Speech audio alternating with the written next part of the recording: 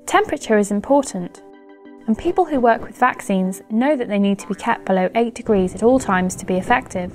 But not everyone knows that almost all vaccines should also be kept above 2 degrees. In fact, World Health Organization guidelines state that most vaccines should be kept between 2 and 8 degrees during their entire lifespan to maximise their effectiveness. Being exposed to temperatures out of this safe range can cause the death of some or all of the essential live organisms contained within the vaccines. Current methods of vaccine storage and transport aren't following these guidelines. Unbelievably, 75 to 100% of vaccine shipments are exposed to freezing temperatures at some point during their time in the cold chain. SureChill is changing that.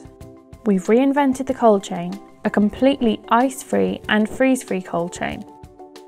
SureChill's unique water-lined cooling technology not only allows cooling for weeks without power, it also guarantees total Grade A certified freeze protection in its fridges. By combining our innovative fridges with chilled water packs, we can make sure that there is zero risk of freezing vaccines throughout the entire journey. An insulated shelf divider ensures that the cooling of these water packs does not affect the life-saving vaccines stored in the fridge. Mali joined our cold chain revolution in 2014, equipping its entire vaccine network with SureChill devices. Almost every vaccine fridge in Mali is a SureChill fridge. SureChill fridges safely and reliably store vaccines at health centres and clinics. These same fridges perfectly chill the water packs, which are then used in vaccine carriers on their journey to remote outreach clinics.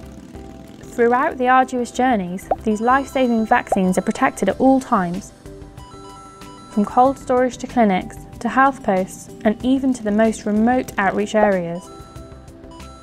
When an entire country of 18 million people trust you, you know you're doing something right. SureChill, the only logical choice for vaccines, and reinventing the cold chain, an ice-free cold chain.